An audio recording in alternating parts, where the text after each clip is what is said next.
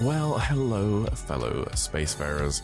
Welcome back to Citizen Bytes. I'm Nerion, and this is the show where I navigate the cosmos with you in Star Citizen, so you don't have to. Well, I mean, unless, of course, you're actually wanting to play the game, then in which case, why are you watching this? Well, anyway, I will be breaking down today 5 mid-tier freight ships that give you the best bang for your buck. So whether you're new to Star Citizen or you're just here for my pitiful commentary with the occasional useful tidbit of information, I've got you covered. So strap in and let's get into it. So, starting off, our first ship is none other than the Freelancer from Misk. Yes, you heard me right, folks. That is the ship that is named after the famous game from Chris Roberts. It's a medium-sized, long-range cargo hauler and is used widely by owner-operators and corporations. This versatile ship can definitely handle both cargo transport and exploration. The Freelancer's modularity and firepower make it a very reliable choice, especially given its origins from a technology-sharing agreement with the Xeon government. With a cargo capacity of 66 SCU, this ship offers an ample space for freight, while also accommodating ground vehicles, maybe like the Dragonfly or Rock. And that is also thanks to its rear ramp. This ship is suitable for solo operation, but can house a crew of 4, each with their own bed and access to a kitchenette and bathroom. In terms of weaponry, it features pilot-controlled turrets with size 3 guns, and a manned rear turret with size 2. Missile racks, as well as making it probably a very well-armed ship for defending off those pesky pirates. Speaking of pirates, let's move on to our next ship and cover the Drake Cutlass Black, which is a slightly lower cost option, easy to maintain ship aimed at local in-system militia units, though, as I stated, it is often favored by less reputable pilots. With its larger than average cargo hold and a focus on versatility, this ship can handle search and rescue operations, cargo transport, and combat with ease. Capable of carrying up to 46 SCU of cargo, the Cutlass also features a ramp, side doors, which give you easy access and makes it suitable for carrying ground vehicles such as the Rock or Mule. The crew area does include beds, kitchenette, storage lockers, which provides a surprisingly comfortable living space. Armed with 4 pilot-controlled size 3 guns, a manned turret with size 3, and extensive missile racks, the Cutlass Black is ready to defend its cargo. Now, when we talk about cargo kings, one of the first ships that always comes to my mind is the Argo Raft, or more renowned as the Reinforced Advanced Freight Transport by Argo Astronautics. Yes, that really rolls off the tongue. Which is designed for you more serious cargo haulers. Now, it can carry 3 standardized 32 SCU containers for a total of 96 SCU. With a tough hull, strong shields, and a comprehensive countermeasures suite, the raft ensures your cargo stays safe.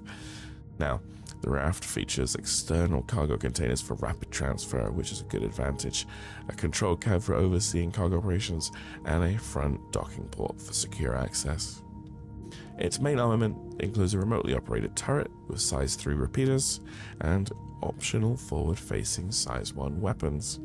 The crew of 2 has access to a well-equipped habitation area with kitchen, dining table, bathroom, bunk beds that also double as escape pods. The raft's massive cargo capacity definitely makes it an ideal choice for dedicated haulers.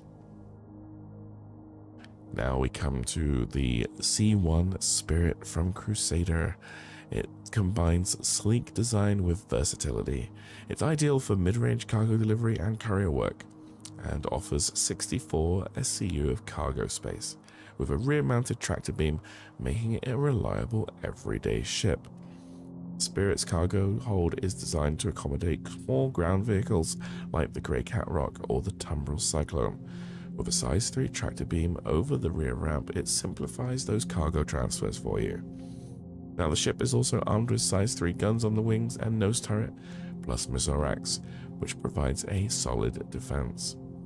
The crew area also includes 2 beds with personal storage, offering comfort for those longer hauls, and its sleek design and better cockpit visibility does give it an edge over the Freelancer in terms of style and usability. Next, and finally, we come to the Zeus Mark II CL from Robert Space Industry. Now, I will just pre-warn you that this ship is a concept ship currently, but I did want to include it in my suggestions as, based on what information we have, it seems like a solid choice. The ship is a cargo vessel that is focused on commerce with a design that honors the classic Zeus, which was one of the first ships with a quantum drive. The 128 SCU of cargo space and a tractor beam, it efficiently handles those large freight volumes. Now, the Zeus does feature a very spacious cargo area. It has size 2 rear tractor beam turret and 2 size 4 gun hardpoints on the nose. It does also include a bottom turret with size 3 guns and size 4 missile racks.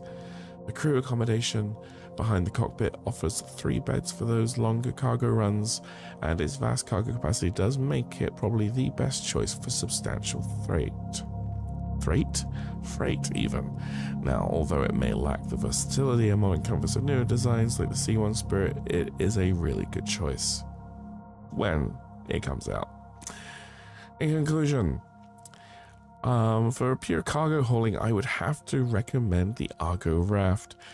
Despite its lower capacity compared to the Zeus, I feel that it does offer the best capacity and efficiency for moving goods with its external storage and fast loading capabilities.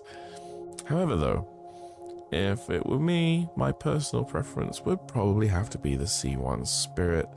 Its sleek design and better cockpit visibility with improved combat capabilities make it a versatile and stylish choice.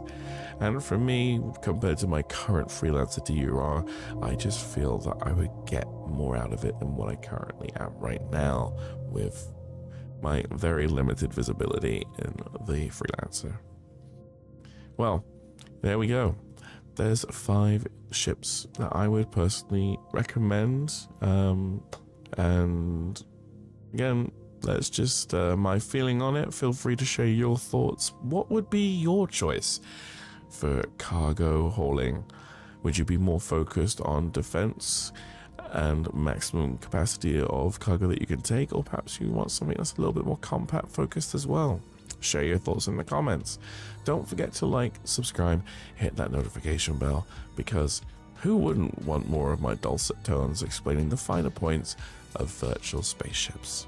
Plus, it really helps the channel out and lets me know that at least someone out there is listening. Hello? Oh, anyway, that's it. I have once again been a non-professional gamer. Feel free to check out any of my other content on the channel, and we will see you very soon. That's a wrap.